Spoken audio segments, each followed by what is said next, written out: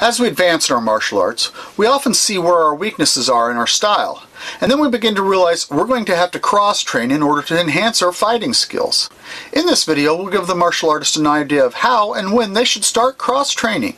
We'll talk about it. Stay tuned.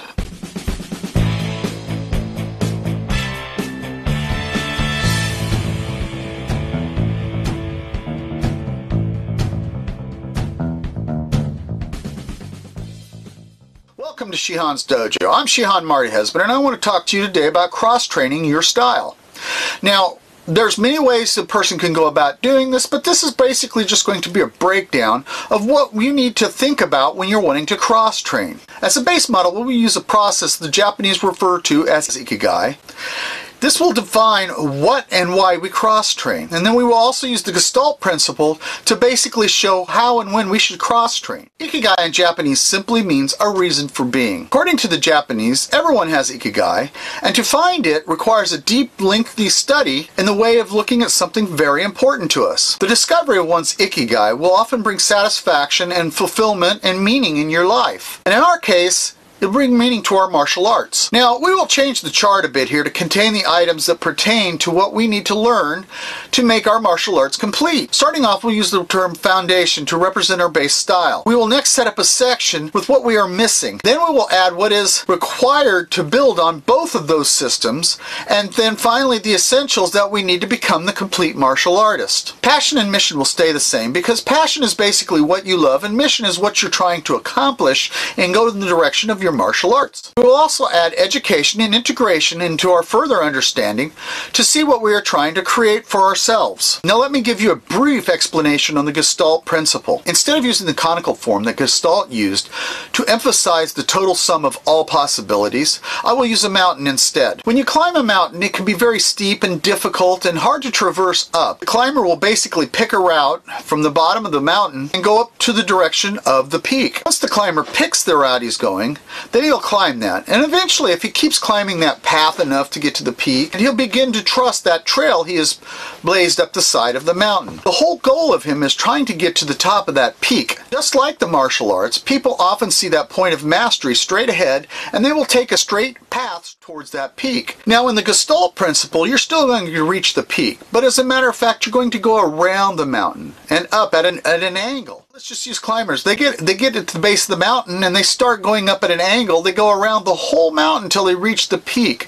And once they do, they begin to see all aspects of the mountain and are able to incorporate which are the best routes to take the next time. This is the same principle that applies to the Gestalt principle and starts with that basic building block and foundation where you build around can be applied in learning it from the foundation that we're starting and working around it to see what we are missing and then basically what is required and what is essential. So you get an idea of where you're going and you're able to grasp everything that goes on within that martial arts system.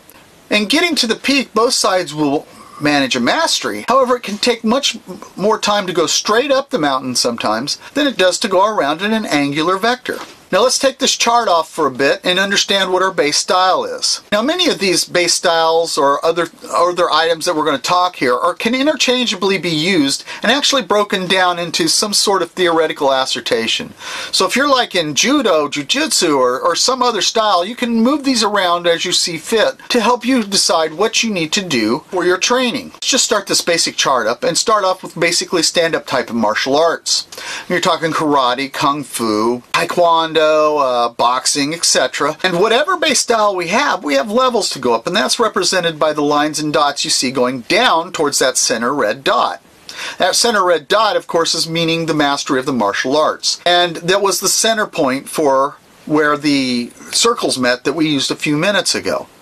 Now, each of these points will basically represent black belt levels. When we begin our studies, we may only have concepts that we might only have ideas about for training or self-defense, and do not have the real experience to make the proper suppositions, which can be an ignorance and a weakness in our system that we can box ourselves into. Then comes the point when we see that certain aspects of our training are needed to fill in these gaps and weaknesses in order to progress any further or get through something like our techniques or a concept or idea that's kind of foreign to our system. Some styles will say, oh, we don't have any weaknesses, we're a full martial arts program. Well, that's not really true. All styles have weaknesses, and something has been taken out of them in the past 70 years. In the 1940s, karate took out a lot of the self-defense and jiu-jitsu applications and then focused on creating a sport. And these sporting aspects were mostly focused on making money for them. The problem was things got lost in the process, and sometimes only a few students ever got to see what real martial arts were. Now, when you talk to people about this, especially martial artists, they have one big problem, and that is keeping objectivity. And in many ways, they can give new meaning to subjectivity. I mean, how many times have you been to a tournament and you've seen somebody do a kata great and a couple referees are like, oh, I don't know what's going on there. It's all because they don't understand, or it's the subjective nature of what they know, and they're trying to apply it to what they see. It doesn't always work. Let us establish first the foundation that we're starting as our base style. That will lead us to the conclusion of what we might be missing in our system. In this case, since we're using a stand-up, often judo, jiu-jitsu, BJJ, etc. comes out to be what is missing in that system. So these missing items will help build on these weaknesses we have and these gaps we need to fill in. Once we figured out what we are missing, then we have to figure out what is required to see what we are going to do to help us improve on both martial arts systems that we're working with presently, because not all karate or jiu-jitsu or kung fu is the same. And in this instance, we would probably incorporate something like Aki, Tai Chi, circular jiu-jitsu, many of the different Chinese arts or Okinawan Goju, some of the softer types of styles. This should build on our foundation and our missing to help us really learn how to touch and focus on the little things. And this is what we call required because it is necessary for both that foundation and what is missing. Once we have the parameters for what is required, then we have to do what is essential. In this case, it will most likely be Kenbudo, Kendo, fencing, firearms, etc.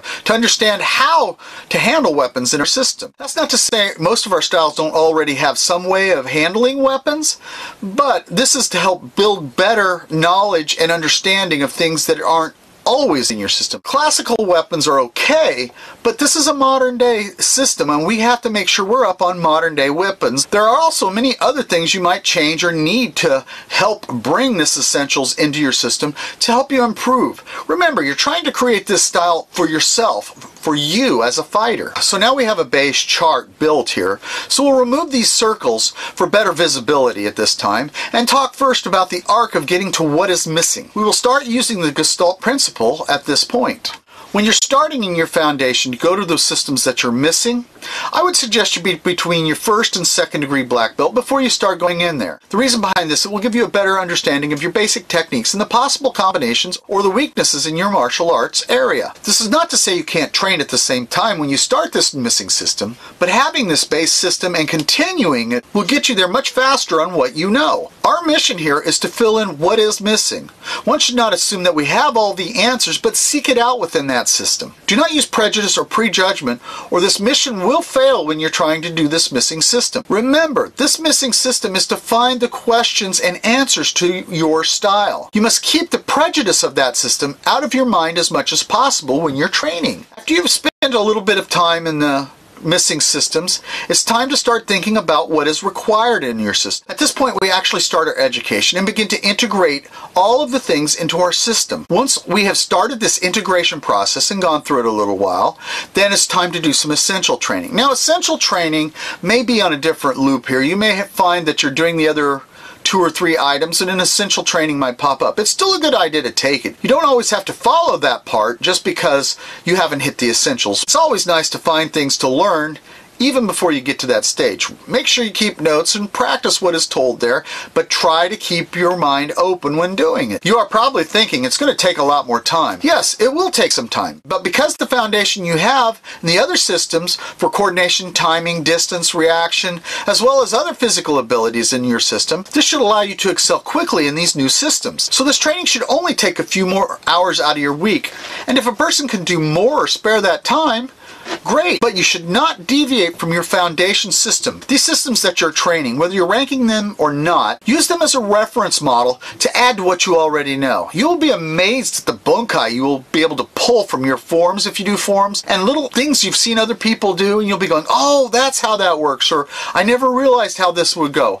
It's really amazing when that happens. As we continue on with the circle, through the processes, you will further revisit each of these systems as you go up in rank. This will actually let you get to the mastery of your system much faster without having to go in that straight line and climbing a steep peak that you're going to have to figure out on your own. It will also allow you not to have to figure out the basic and advanced details in the direction you need to integrate your fighting style. This integration of your systems as your foundation will build upon everything you've been trying to master in the martial arts. If your mind is closed in a basic classical style, you will not see it as necessary.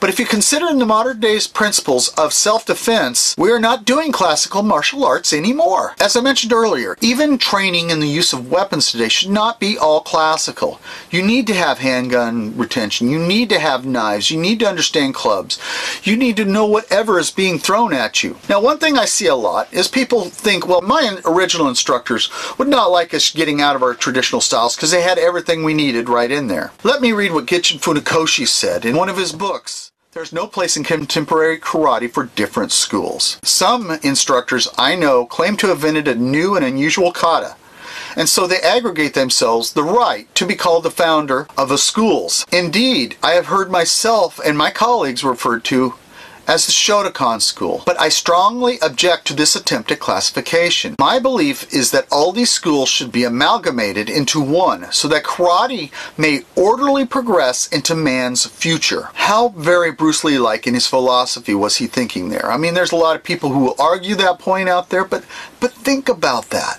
When you read Funakoshi's books, he always talked about how karate needed to evolve. I know a lot of people quote Bruce Lee, but everybody's heard him say in an interview, don't get set into one form. Adapt it. Build it on your own and let it grow.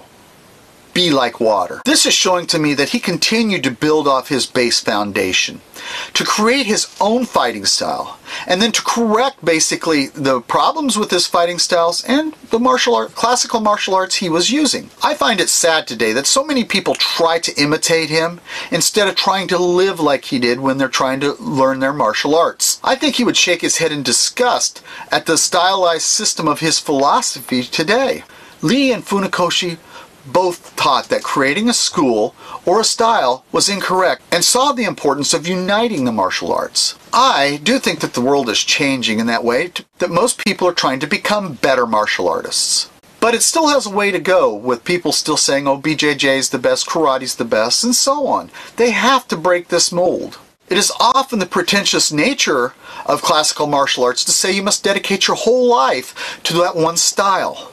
Now, dedication to your foundation system is important. However, if a blind eye is kept on the fact of what is not in your system, then you'll truly never master the martial arts, and you'll be thinking in the box the whole time. I really do believe a person will and can spend a lifetime learning to master the martial arts, or many other things as far as that goes, like in piano playing, to you name it. But the essence of it is to learn and better understand what is necessary to grow. In our present day, we have access to so much information that we can build on, but people are still blind today. As I said, don't claim karate's the best, don't claim MMA's the best, don't claim jiu-jitsu's the best. The real situation is that most people are blinded to the fighting styles or techniques or the fighters that they enjoy to watch so much on TV and are brainwashed into believing are the greatest thing. If they truly studied their fighters that they were liking in these MMA or jiu-jitsu worlds, they would understand that even these guys will go out and try to improve themselves by learning other styles in martial arts. And they have a base foundation usually to start with, whether it be boxing, karate, jiu-jitsu, wrestling. Some people are just out there because it can take a blow, but hey, that's a different story. We will talk about cross-training some more in the future, but I wanted you to make sure you had some theories and understood the process of how you could look at it when you need to start cross-training. Well, I hope this video has been of some help to you, and if you liked it, please press like down there and share it with the friends. There might be some other people out there who want to cross-train and would like a good direction or general direction to go. And if you're here for the first time at Shihan's Dojo, jab that subscribe button and punch that bell so we can notify you when we have a new video coming out. Leave a comment down there. Tell me what you want to know about cross-training that I might be able to answer, and if not, I'll try to help you find the answers. So I hope you've enjoyed cross-training, and thank you for your valuable time. We'll see you again here at Shihan's Dojo.